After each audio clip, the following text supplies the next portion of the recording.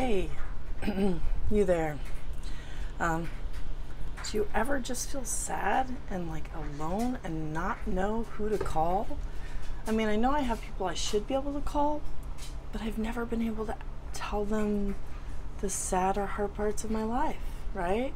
So we bottle it in, and that's no good either.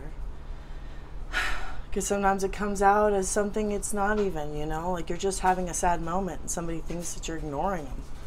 So don't let it hold up in there, and realize it's okay to feel down about those things. If something happens to you, you have to process it. And I don't know about you, I didn't have time when it was happening. So sometimes something will pop up in my head and I'll just have to hold myself, take a deep breath, and just remember, okay, yes, that did happen. And you lived through it, and things are better, and this is how you make sure nothing like that ever happens again.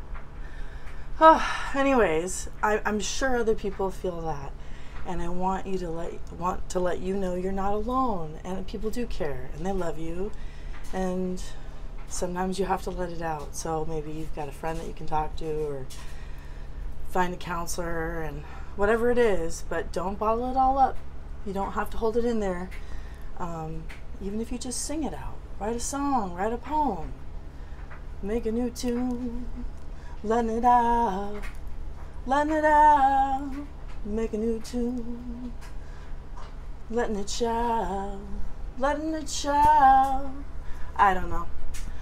But I'm trying to transform energy from something bottled up, feeling lonely, to someone that lets themselves express how they feel, and being positive, and working to the good things in life.